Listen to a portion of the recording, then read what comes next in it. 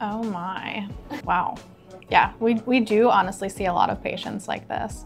So this patient has a ton of tartar above the gum line, so a bunch of supracalculus.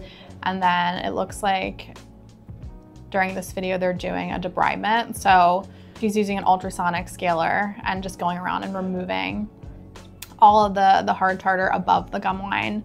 And then we bring patients back for multiple visits afterwards and numb them and then do a deeper cleaning. But yeah, we usually always do a debridement and just remove all of the tartar above the gum line when we see patients like this at their initial visit. That way you keep the patient comfortable if they're not typically having any sensitivity. So it is so common, even for a patient that has great home care, to get some tartar buildup on the lower front teeth along the tongue side.